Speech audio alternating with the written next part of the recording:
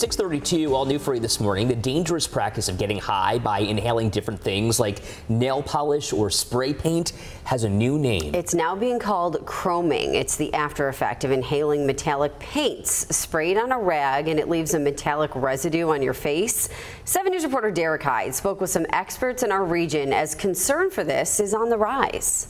The dangerous practice of getting high by inhaling hydrocarbons from everyday household items like hairspray, markers, and nail polish has a new slang term. It's called chroming. What exactly is chroming? What I can tell, there's not really a huge difference between chroming and huffing. It's another name, or a new name, I should say, for inhalation abuse. But it's just essentially huffing. It's the same huffing we've seen for decades. According to the U.S. Substance Abuse and Mental Health Services Administration, this inhaling of dangerous chemicals is on the rise. Data shows the number of children using inhalants has decreased from 2015 to 2022, but those numbers appear to be rising once again.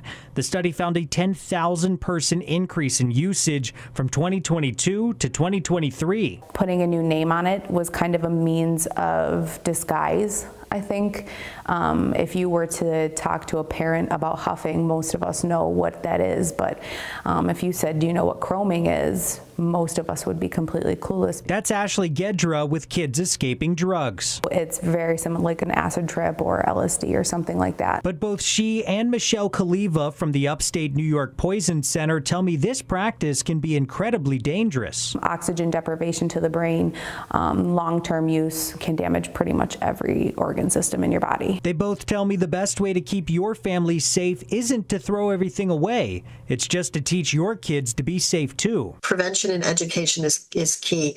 Very dangerous to mess around with this. If they know the implications, they can make educated decisions for themselves. The Poison Center's helpline is open 24/7 for anybody in need of assistance. Derek Hyde, 7 News, Buffalo.